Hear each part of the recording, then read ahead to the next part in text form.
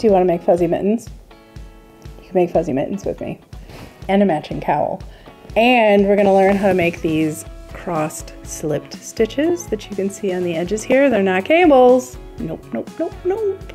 So if you're afraid of cables, but you've always wanted to make something that looked like cables, you want to make mittens with me.